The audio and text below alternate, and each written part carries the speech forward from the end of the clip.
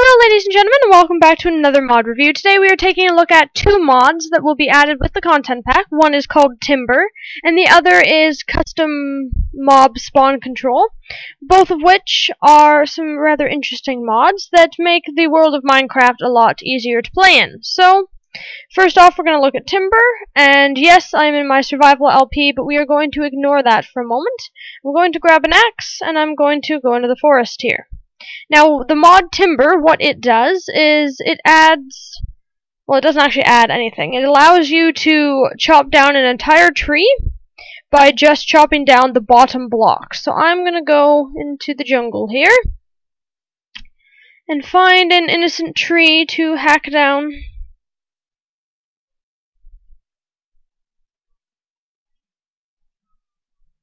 If I can get up here. How about this one? So, if you hit the bottom block, this whole tree shall fall. Ta-da! So it makes it a lot easier to collect large amounts of wood, especially since I tend to go on wood searching expeditions quite often. So we got 10, and then obviously you can put it in your crafting thing, so on and so forth. And it makes it really easy for the large jungle trees that have that have a diameter of 4. There we go. So we got lots of wood now.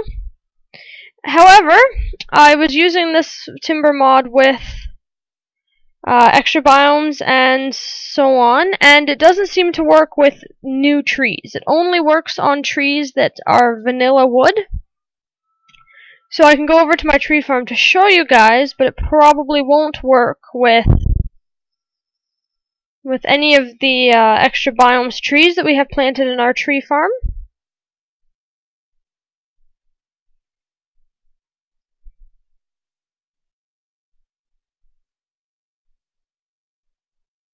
Whoa! Okay, I'm actually going to jump into peaceful mode here for a second. Get rid of that Enderman. Yeah, see, it doesn't work with the Ikea trees.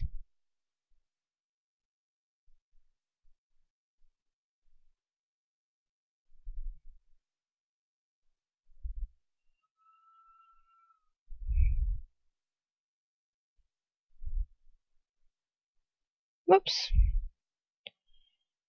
So,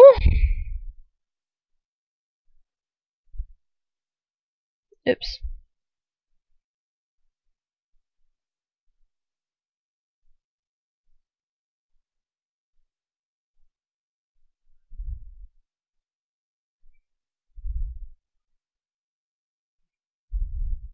Now if I can just build this tree back. There we go. So it might work on the autumn trees because it is actually pine wood that is underneath them, but it probably won't work for any of the other trees. So, let's continue on. So the reason I'm using my survival LP map for this is so when I do the custom mob spawn control thing here, it will actually transfer over to this map. So, if you have custom mob control installed and it goes right into your Minecraft jar, and I will show you guys how to do that in a second. Hit F6 on your keyboard and you get mob spawn control, this whole thing. There's master controls off, reset to default, spawn cap, save, biome control. So spawn cap, monsters, ambient water, and regular creatures. So I actually want to put my monsters down to 35. Raise my creatures up to 30. Water creatures can stay like that. And we'll knock ambience down to 10. Put that to 35 as well. So there we go. And then you want to hit save. You always, whenever you make changes, you want to hit that save button. And then click biome control. So I have a whole pile of biomes here. And if I actually use my scrolly thing on my mouse, it goes down even more. So they're all listed in alphabetical order starting over here and going this way. So, Arctic, Alps, etc., Biome Oasis, Mangrove, so I have extra biomes installed, Biomes O'Plenty, and a Highlands mod, which hasn't yet been reviewed, which I will get to.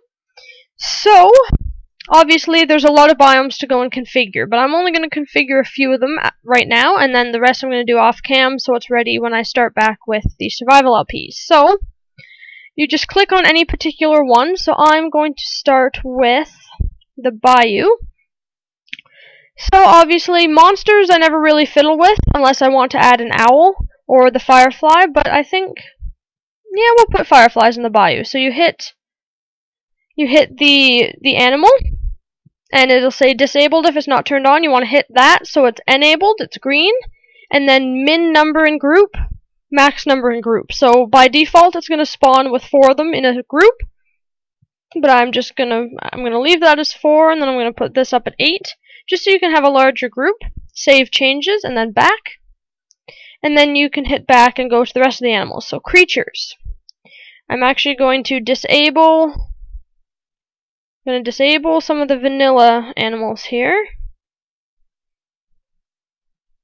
I'll leave the pig, but in all sense the other 2 aren't really in a bayou. I'm going to add a butterfly. I'm going to add a crab. Let's see, mantis. No, we don't really need that.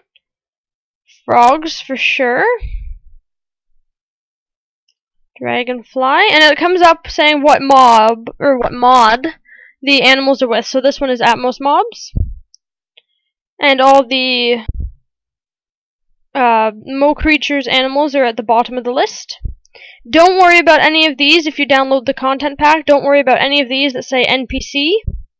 You don't want to worry about any of those. You just want default NPCs, so don't worry about that, and don't worry about Scarecrow either. So, what else do I want in this? Crocodile.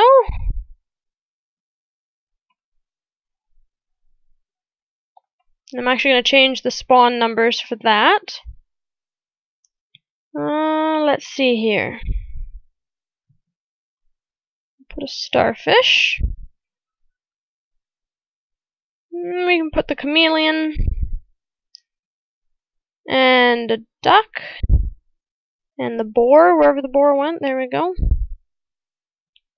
And that's probably good.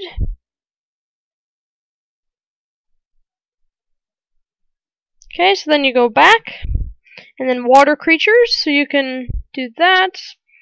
Want my turtle. Actually, turtle's probably here. Turtle? Turtle, there we go. Okay, so turtle. Then for water creatures, I want starfish in the bayou.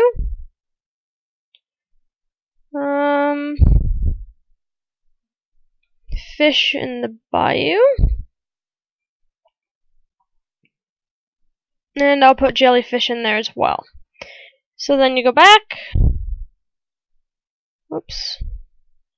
And ambience is simply the bat, so if you want the bat turned on or off, go back, save, go back into biome control, and you can continue on with whichever biome you want to work with. So I'm actually going to go to the meadow or some kind of plains and configure that one. So we have pasture, plains, prairie are all kind of plainy type. Outback is more of an Australian plain. Meadow is another plains one that you can configure.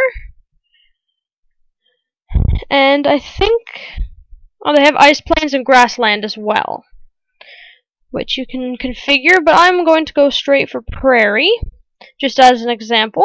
Go to creatures. Actually, I'm going to go back. I'm going to turn on owl. So you have to, if you want the owl, you have to turn it on in the monsters category for it to spawn at night. And then you also have to turn it on in the creatures. So there, I have owl. And then I'm going to turn on bison, because it's prairie. Bison, Mo creature horse. And simply horses. If you have simply horses installed as well, it will come up as Arabian, Clydesdale, foal, Mustang. If you want the herd, you have to turn on wild horse. So there. Min and group 4, and I'm actually going to change this to 10. So that way we can have large herds spawning. And then, I guess, the rest of the kind of stuff that spawns in prairies. We have foxes. We have deer. We have mice, and you have to have field mouse turned on as well if you want the owls, because owls eat the field mice. And I guess I shall put in, we need some kind of, we can put in bunny. Bunny and rabbit.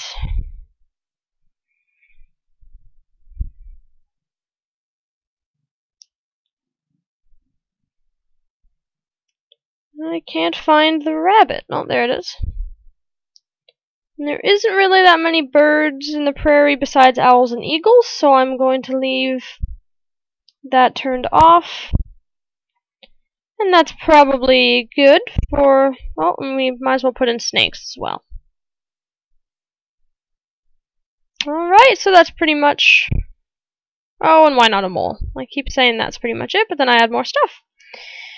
And then bats, there's obviously not going to be much water in the prairie, so there, back, and save. So that is how you work mob spawn control. Now obviously if you have a lot of these biomes, like I do, it is going to take a very long time to configure, and you have to configure it for each map individually. For some odd reason, it doesn't carry over your specifications, so if you make a new map and you want the same configuration, you might have to go and do it all over again. I'm going to try and do a little bit of research on it and see if I can't maybe configure it so that way it carries on the same configuration each time, but I will get back to you guys on that one. So, this has been another mod review. I hope you guys enjoyed, and I will see you next week.